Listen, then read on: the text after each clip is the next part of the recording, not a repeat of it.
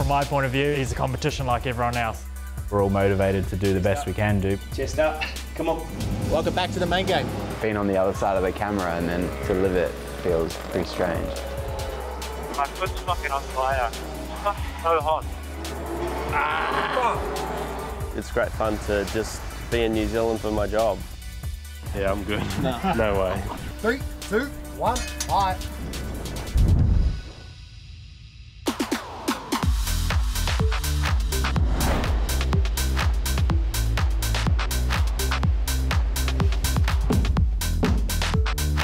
Perfect. Recently taken up residence here after moving back from Europe last year. It's been a pretty big move, you know, packing your life up on one side of the world to bring it back here. Lots to fill, lots of space to fill, and lots of things to go out and buy. He is actually a bit of a clean freak. The house always has to be super tidy. I get in trouble a lot for making mess. He is the tidy one out of us both. Lean back, chest up, come on, 3 more. And done. Okay, stay there in that position. Since moving back to the Gold Coast, I've started training with Paul Haynes, who's strength and conditioning coach at Griffith University for most of the athletes. All up, you'll train about 5 or 6 days a week consistently, usually Sundays off, and that's a combination of conditioning, weight training, and also recovery. I like that extra push. You know, we're all motivated to do the best we can do, but when you've got someone there that's probably 2 times, 3 times fitter than you, you don't really have anything to answer back with. So no, he's a great motivator, and I'm really enjoying working with him. Yeah, that's it, nice. 5 mileage, free. Core on. Porsche offer this great motorsport pyramid where you can start in your local nation, as it was for me here in Australia, and GT3 Cup Challenge, then Carrera Cup, and you know, have the opportunity to go overseas. And you know, it worked out, and I obviously impressed the right people at the right time, and I was rewarded as the Porsche Junior for 2019 and 2020. So you know, with that, it involved moving overseas. You know, got to race on some of the most iconic circuits in the world, and you know, as a support category for Formula 1, which was amazing. And still contracted to Porsche, compete in the FIA World Endurance Championship with Patrick Dempsey's team in Proton competition. So you know, it felt like this opportunity that came up to come back here and race supercars was too good to say no to. But you know, still keeping those doors open for any possibility of going back and you know, returning with them.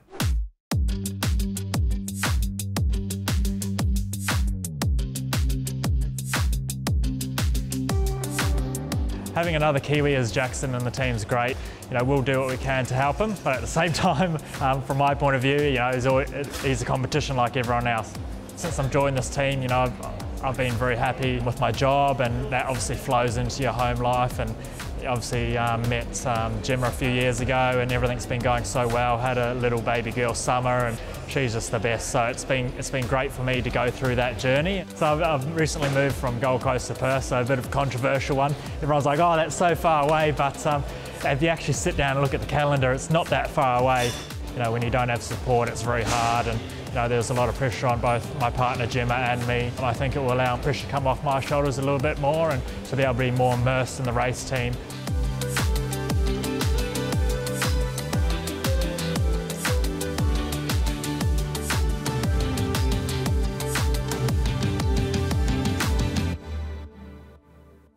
Really looking forward to getting some laps under the belt. You know, my first test day as a main game driver, fairly new to the team.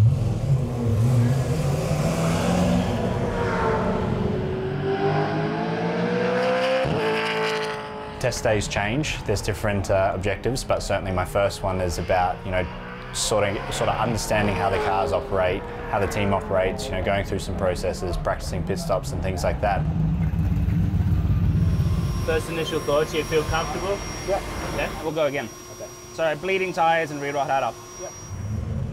Been a good day for me. First time back in the supercar since Bathurst last year, and different driving styles and things like that. You know, slight changes and fine tuning to make me comfortable, and you know, hopefully we'll continue to learn, and come race time we're somewhere close to the front.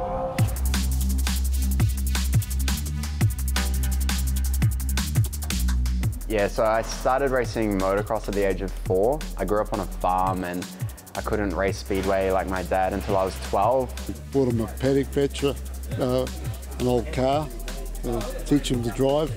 Couldn't even see over the steering wheel, so I took him out in the hay paddock one day and showed him how to do some drifting. So he was motoring on the hay paddock, and I pulled the handbrake on. He was doing about 360s down the hay paddock. So it was, the look on his face was priceless, but it was probably the worst thing I ever taught him.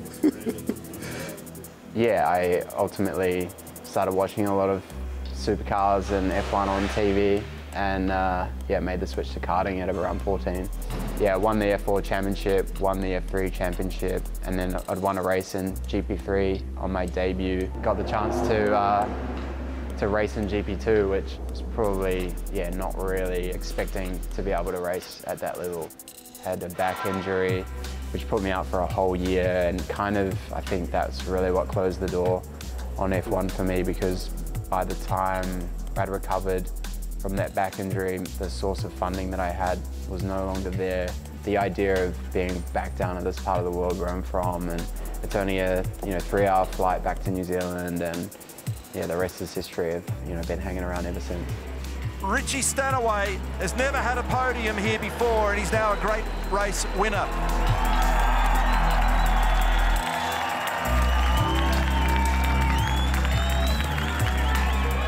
Co-driving last year, I still felt like I was too young to be a co-driver for the rest of my life, and having already won Sandown and Bathurst, and knowing that I hadn't really had the chance to reach my full potential. 2018 and 2019 just didn't go to plan, and yeah, I just feel like, yeah, I've got a lot more to give, and yeah, definitely want to try and win a sprint race. So yeah, it's good to be back now racing full time.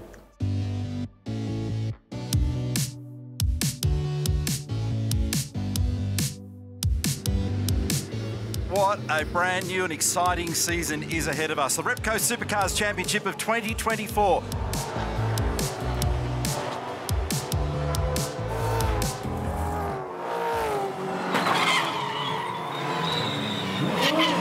Oh, Stanaway's gone into the fence somewhere. He's damaged left side of the car. Park it, park it, park it, park it, park it.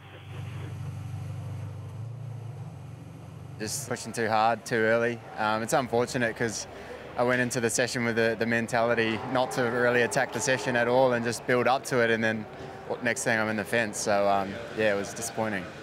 It's unfortunate, but it doesn't look too bad. We'll get it back out and get him back on track a bit later on. Yeah, plenty of drivers, plenty of teams, all really looking forward to this fresh start. Next up, we'll have Richie Stanaway. He's got a full-time ride now with Penrite Racing, a fast Kiwi. Unfortunately, a bruise on the car yesterday. Okay, mate, everything's looking really good back here. Have yourself a couple of deep breaths, tighten the belts, and go have some fun. Never done a shootout lap around Bathurst before. I reckon I've probably watched every supercar session that I haven't driven in. Full commitment over the top of the hill, hops it up onto two wheels at McPhillamy. Ooh, that's good. Yeah, to finish a shootout lap and then have the commentary team come over the radio, it's like, oh, that feels pretty weird. Let's see what Richie's number looks like at the end of it, and it is a 6. Richie Mark Scaife, were you happy with that lap? Yeah, fairly happy with the lap, just obviously not sure what the track grip is like, so keen to see how everyone else goes. Good job, good luck this afternoon. Thank you. Being on the other side of the camera and then to live it feels pretty strange. Solid lap. Yeah, thanks. The wait is over. A brand new season of Supercars is here, and this year it is anyone's for the taking. Welcome back to the main game. Okay, mate. Plenty of brakes, Tim. Plenty of time, Tim. The 2024 Championship is wide open and gets underway. Within 1 second of Reynolds now. Let's go up there and pass him.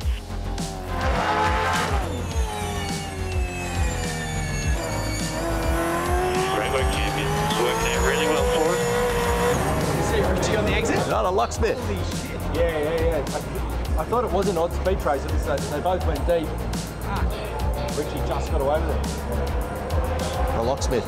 The locksmith. checkered flag, job done. Red Bull Ampol Racing for Brock Feeney and for Will Brown. Strong recovery also for Richie Stanaway when you consider that he was in the fence in practice 1 yesterday. Yeah, mate. Well done. Good start. It's my best ever race result as a primary driver in a sprint race. So to do that after so many years off, yeah, can't be too disappointed with that.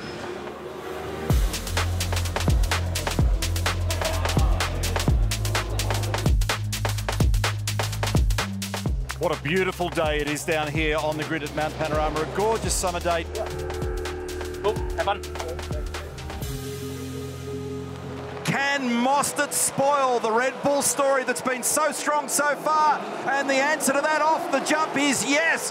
He's put power to the road, grabs second gear, and he shoots it off the turn 1 in the lead. And up on the outside is Golding. Golding's done a great job, but we've got Trauma at the back of the pack. Oh, shit. Yeah, okay, I didn't see that. On board now with Andre Heimgartner. And the fast Kiwi, Jaxon Evans, has also done a nice job now. He's up 9 positions from his qualifying performance. He's currently in 15th. This battle continues. Now, Jaxon Evans has let Andre Heimgartner go. I think he just passed him. Yeah. There's 20 laps to go here, mate. You've still got 2 seconds of more fuel than Andre ahead, so keep in touch with them, mate, and make it on the next stop. Let's box this lap, please. Box this lap.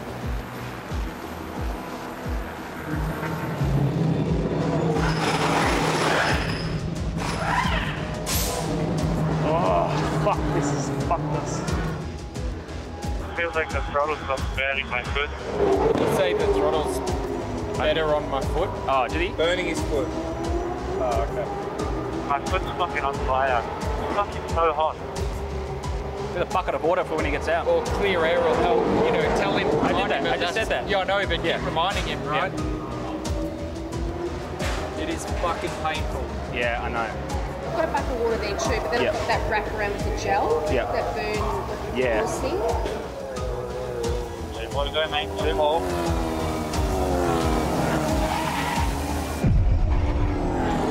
Did we just have a go? Yeah, I think it's went off. I got big damage. Ah! We got damage. Can we do 1 more lap? He's leader's on the last. He can't come in. Leader's on the last lap, mate. Can we do 1 more lap like this? The vibration's way too bad, so I'm coming down, but I can't go any faster. He's going to have to stay out, mate. Do 1 more lap like this, mate. Otherwise, we won't be able to finish the race. Pit lane will be closed. That's so funny. I just got a bit out of shape. I was very upset with myself.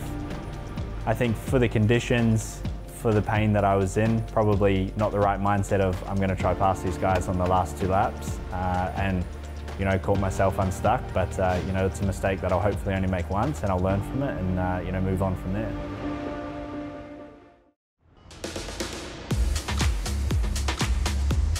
Yeah, coming back, obviously doing all the promotional stuff's really cool, and it's yeah, it's great fun to just be in New Zealand for my job.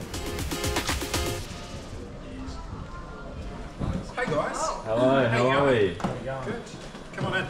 I think it's going to be great. It's something very different. I think when people come to New Zealand, obviously, any of us that have been to Taupō know that, you know, it's not just going to be about the racetrack, it's going to be about all the things that are around it. Yeah, I've been watching the breakfast show far out since I was like, probably, I don't know, 7 or 8, just so I could understand it. And understand the world. I didn't think I'd be on a breakfast show anytime soon, but it's cool. Here we go. All right, George Barno, we've got a very special guest in the studio, Tammy Davis, don't we? That's right, Ryan Wood, Supercars this year, mate. Gone from rookie to the big game, buddy, the big dance. Well done. Congratulations, mate. Thanks, boys. I appreciate it. So we're in Mount Maunganui. I was born in Rotorua, about 45 minutes away, and then I moved here for high school. Most days I'd run around the mount and walk up it and run along the beach. It's always been a big focus on training here because it's just such a good place to come and work out.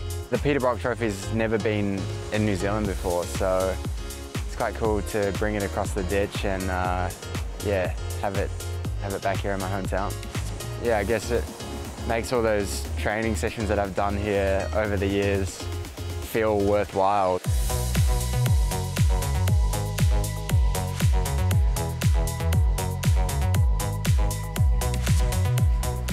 No, there's no way I could do any of this stuff. Are you sure? What's the swing? No way.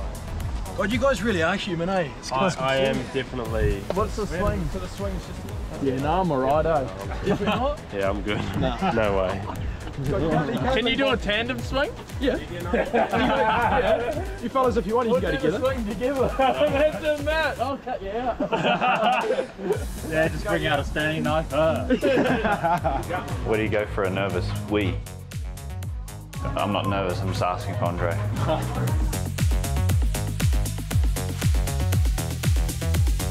Alright, so heels right on the edge there, dude. I was fine until I got right to the edge of it. And then it's like right there, you're like, ooh, this is starting to get a bit real. Cool. Alright, so we're going to commit to it, alright? We're ready? Seemed like a good idea when I was back you're there. You're going to go out like a little bit more so you can get that like launch, okay? Okay. And you're going to go into a flip. You know how to, you've seen it before, right? In a video. I've seen it, but okay, here we go. I don't know if I can do it though. Alright, here we go. I don't know about the front. Can I just jump? Okay. Alright, you ready? Yeah. Alright, here we go, bro. 3, 2, 1, lungy.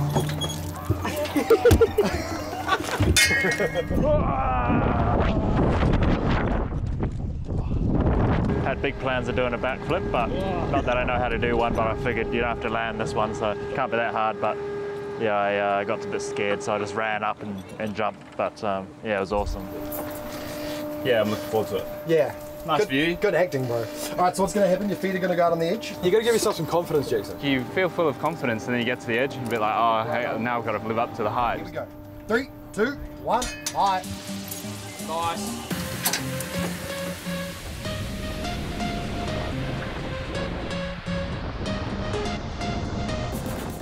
Didn't chicken out like Andre, but I also didn't talk a big game of doing a backflip. I stuck to what I knew.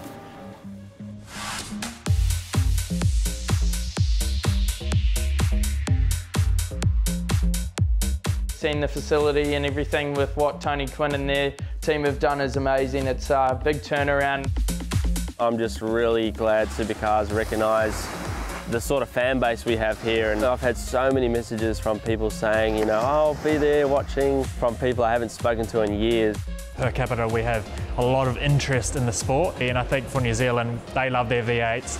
I think everyone as a whole loves going there, so it's very important for the sport and New Zealanders that you know, we have that relationship back up and running. It's always special to get to experience what it's like for the Australian drivers that get to race at home every time we go racing. I think every time the championship's been to New Zealand, it's been a super sort of accepted event. There's a lot of atmosphere, and you know, everyone's loving it. So I think that's all in all like a win-win for both parties. What's not to love about this place? We'll show those Aussies how it's done. We can't wait to give it some jandle.